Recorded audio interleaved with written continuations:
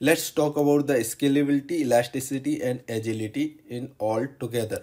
If I'll talk about the scalability, that is the ability to increase or decrease resources for any given workload. Means it can be like we have scaling in two ways, like scaling up and down and scaling out or scaling in.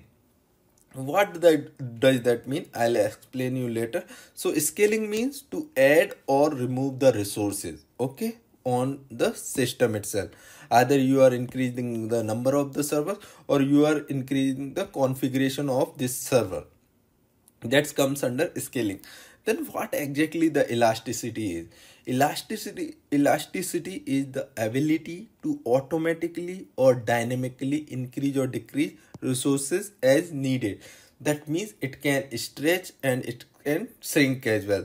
So we can add it or remove it. That is the feature comes under elasticity. So cloud provides this feature as well. When we are talking about the agility, that is the ability to respond to change rapidly. That means whenever we need to make such changes like scaling up or down or scaling out in, that response is very quick. In that is provided by the cloud provider. In auto scaling, it's you will not realize at all also sometimes. So that is the just the ability to respond to the changes rapidly. That is the agility. Now we will talk about the scalability. There are two way: horizontal and then another we have vertical. If we will talk about the horizontal, there are two way: scale in, scale out. If we will talk about the vertical one, scale up, scale down.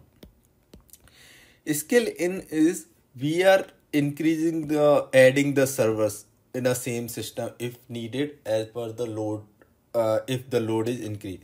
Scale out, that means we are removing the resources from the existing system. Like if we have the load balancer, they are running on 4 nodes.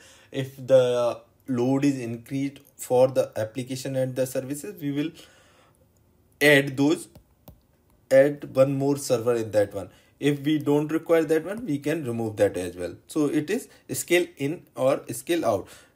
What exactly the scale up or down means? That on the single resource, if it is having like 2 CPU, 4 GB of RAM, okay,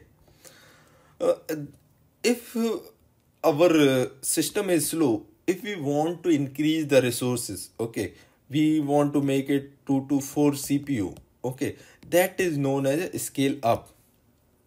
Similarly, if we will increase the RAM, that will also come under scale up. When we will reduce these configuration, like from 4 CPU to 2 CPU, then it is scale down. Similarly, 4 GB to 2 GB, it is scale down. So this is what, when we will talk about the vertical, that means that we are working on a same system. Either we are increasing or we are reducing. If we will go with scale in or scale out, that means we are adding or we are removing the resources. So this is what we have in scaling, elasticity and agility.